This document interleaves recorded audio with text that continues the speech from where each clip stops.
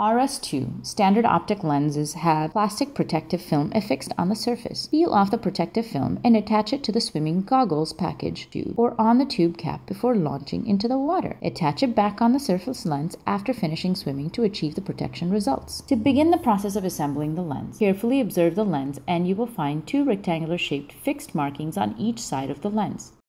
Correspondingly, there are two small rectangle shaped notches on both sides of the frame. To assemble the lens, first assemble the lens with smaller direction. Insert and press one side of the lens with a rectangle-shaped fixed mark to the inside notch of the frame. In the meantime, firmly press the lens toward the opposite direction. Successful assembly is complete after you hear a crisp snap sound. Next, assemble the other side of the lens. Insert and press one side of the lens with the rectangle-shaped fixed mark to the inside notch of the frame. In the meantime, firmly press the lens toward the opposite direction. Successfully assemble after hearing a crisp snap sound.